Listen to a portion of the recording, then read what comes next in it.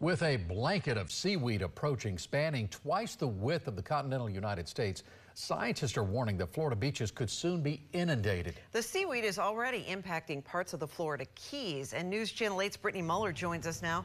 She spoke with researchers who've been tracking what they're calling a seaweed belt. Much bigger than a belt, it sounds like, Brittany. Right, and Stacy, good evening. Researchers are saying our coast will be spared of that seaweed, and it's good news because we're already dealing with red tide.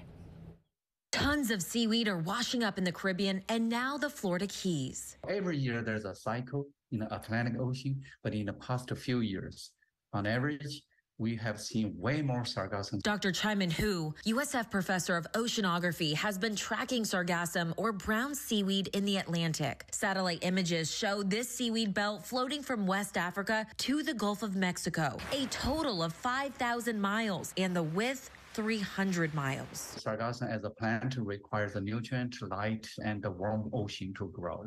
And the different years would have different conditions. Dr. Hu believes that's because nutrient supply changes year to year. His team developed this satellite watch system to monitor the bloom conditions. He says here on the Gulf Coast, we have no reason to worry about the sargassum. Dr. Hu has noticed more sargassum today than just 2 weeks ago heading to Florida. Most time, sargassum in the ocean, that's a good thing. That's a habitat for many marine animals. A haven for marine life, but excess amounts like this can cause environmental and economic issues. When it starts to decompose, it smells, and it's a costly cleanup.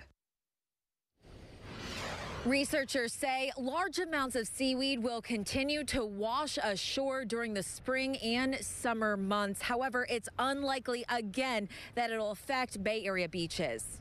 So, Brittany, any idea like what parts of the state would most likely be impacted by the seaweed? We know with red tide, it really depends on the weather. Is this the same case? It is, Stacy. That's right. Dr. Hu says it really all depends on tides, currents, and the wind. All right, Brittany Muller live in Tampa. Thank you very much.